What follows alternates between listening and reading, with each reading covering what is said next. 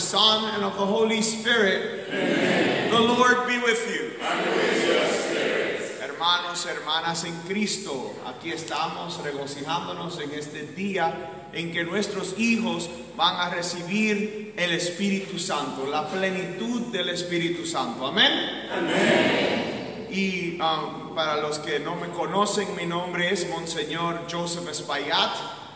Yo soy un obispo recién ordenado. Me ordenaron el 1 de marzo y soy el obispo más joven en los Estados Unidos. Y soy el obispo del Bronx, el obispo de ustedes. Y estoy muy alegre de estar aquí con ustedes. So for those of you that do not know me, again, thank you, Father Masinde, for welcoming me. My name is Bishop Espaillat. I am the Bishop of the Bronx now. Okay, I am the Bishop of the Bronx. And I am the youngest bishop in the United States of America. I'm the second youngest bishop in the world. Okay? So it is a real honor and a privilege to be able to be here to celebrate this day with you. Father was there on the day of my consecration, and on that day, it was a beautiful day in which the Holy Spirit came forth, and the Holy Spirit literally consecrated me, and oil was poured on my head. So you are about to have oil poured on your head, and we're going to do that, calling for a new outpouring of the Holy Spirit. So let us pray, knowing that we are sinners, knowing that we are not perfect, knowing that we make mistakes. Let us call upon God's mercy now. Amen? Amen. Vamos a clamar la misericordia de Dios que es inagotable.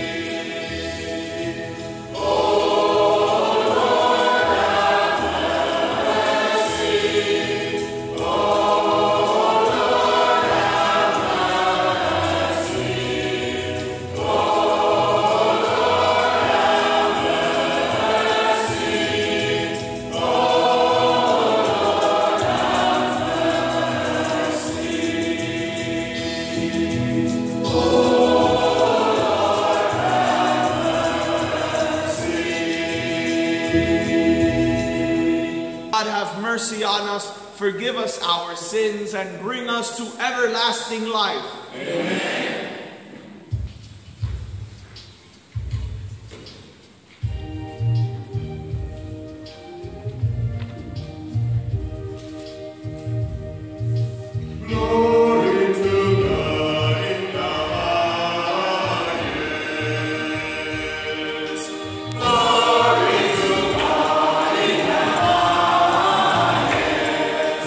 I want that peace to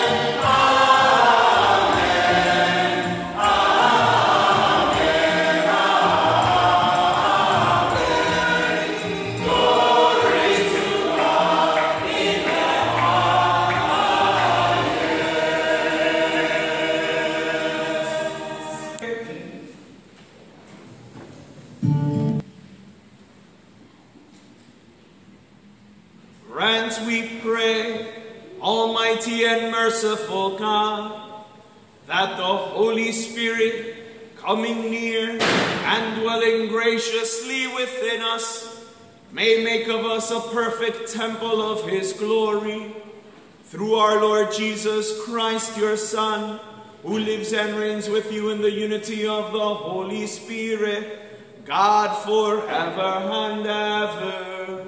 Amen. Please. The Acts of the Apostles. When the time for Pentecost was fulfilled, they were all in one place together, and suddenly there came from the sky a noise like a strong driving wind, and it filled the entire house in which they were. Then there appeared to them tongues as of fire, which parted and came to rest on each of them. And they were all filled with the Holy Spirit, and began to speak in different tongues, as the Spirit enabled them to proclaim. Now there were devout Jews from every nation under heaven staying in Jerusalem. At this sound they gathered in a large crowd, but they were confused, because each one heard them speaking in his own language. And they were astounded, and in amazement they asked, "Are not all these people who are speaking Galileans? Then how does each of us hear them in his native language? We are Parthians, Medes, Elamites, inhabitants of Mesopotamia, Judea, Cappadocia, Pontus, and Asia, Phrygia and Pamphylia, Egypt, and the districts of Libya near Cyrene, as well as travelers from Rome, both Jews and converts to Judaism, Cretans and Arabs. Yet we hear them speaking in our own languages of the mighty acts of God." The word of the Lord. Thanks be to God.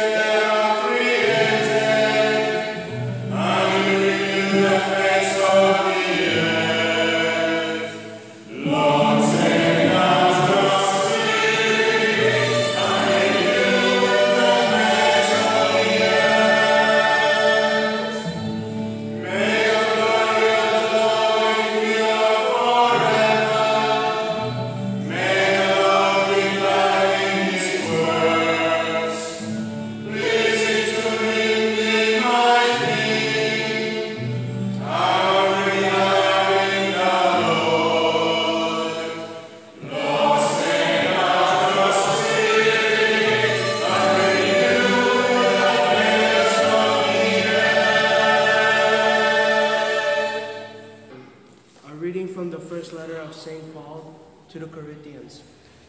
Brothers and sisters, no one can say Jesus is Lord except by the Holy Spirit. There are different kinds of spiritual gifts, but the same Spirit.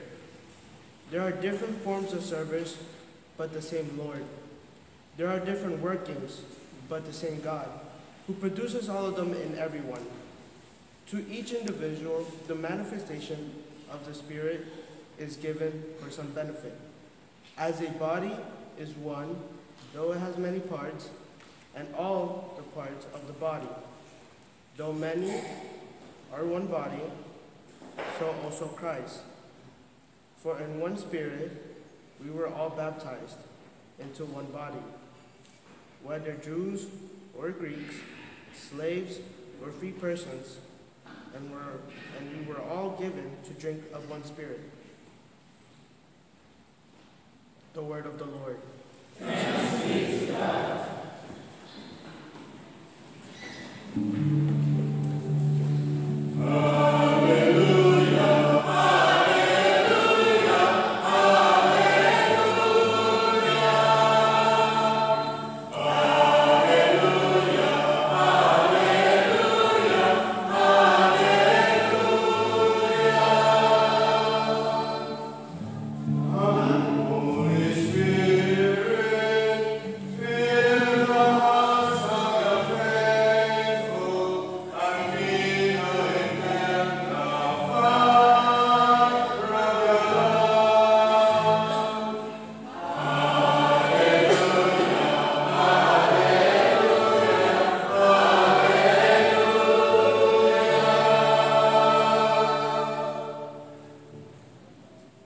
The Lord be with you. And with your spirit. A reading from the Holy Gospel according to John. Glory to you, O Lord.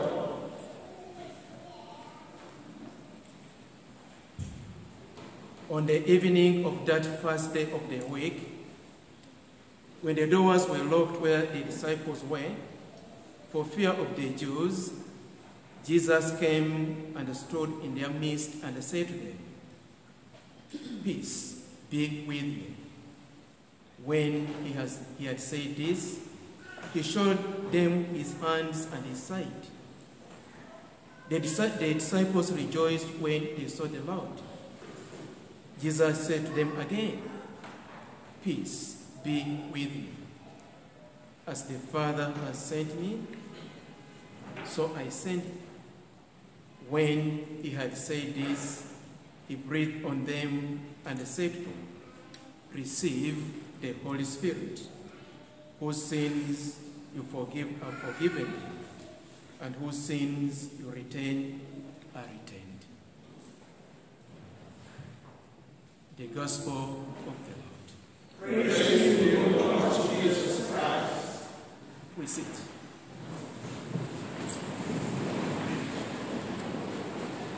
I'm sure most of you again. Bishop is here and he wants to ambush the chance to preach. In all the vocations, including priesthood or any divine call, God calls by name. And that's why even during ordination, before the bishop preaches, they call the candidate to see if they have changed their minds or not. And that's what exactly we are going to do. That maybe, who knows, whatever that is going in their minds, maybe they have changed their minds, and we want to call them to affirm that they are ready to be sent to witness to our faith as they respond to one who has been behind their formation, calling them each by name.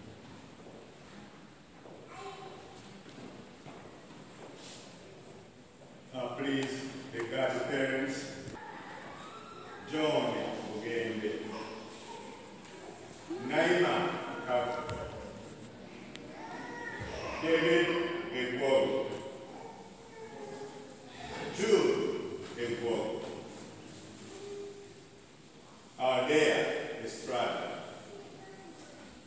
Joan Garcia Sosa, Lionel Herrera, Victor Herrera, Marie Kambanda, Faith Kanu, Maria Martinez, Cristo Munoz, Casey Ndukwe, Onyomachi Ndukwe, Chidera Okeke, Angelina O'Neill, Anthony O'Neill, Jesus Perez, Vanessa Perez Mejia, Jude Jose Unam, my Bishop Joseph Espaillat. These are the young men and women that we have been journeying together all these normal days, reflecting and encouraging each other, ready to be imparted with the gifts of the Holy Spirit so that they can go out there as witnesses of faith.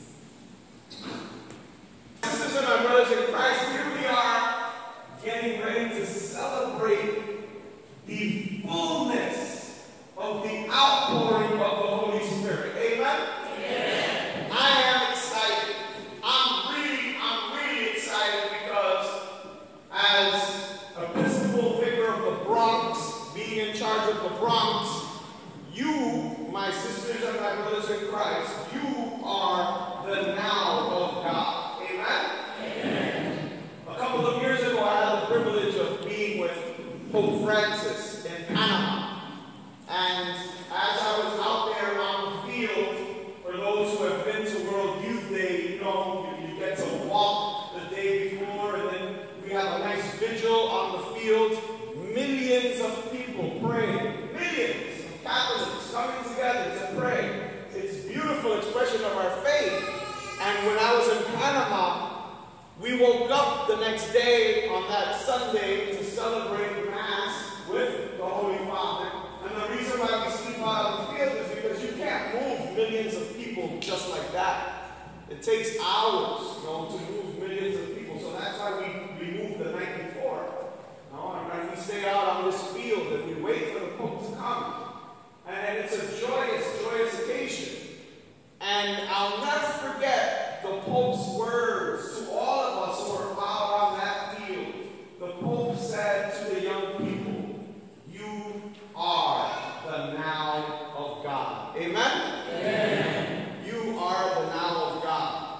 Did you know that? You're not the tomorrow of God. You're the now of God. You, my beautiful, you are the now of God. Amen? Amen. Do you believe that? I need you now. Father Masinde needs you now. Father Anthony needs you now. The church needs you now. The Bronx needs you now. New York needs you now. The United States of America needs you now. Joke. And it's not graduation. So let's clarify that. If you think this is graduation, it's not. You're just starting. You are the now of God. Amen? Amen. Say it with me. Everybody in this church. I am the now of God. I am the now of God. Too many times we teach our young people, oh yeah, you know, in the future, tomorrow, someday. But the reality is that it's not someday, it's today. Amen? Amen. It's today. Hermanos y hermanas, estos jóvenes que se van a confirmar hoy, ellos no son el futuro. Eso es mentira. Decir a los jóvenes que son el futuro es una mentira. Ellos son el ahora de Dios. Y tú y yo somos el ahora de Dios. ¿Saben? Y esto es crítico entenderlo. Porque la iglesia nos necesita ahora. El Bronx nos necesita ahora. Nueva York nos necesita ahora. Los Estados Unidos nos necesita ahora. No mañana.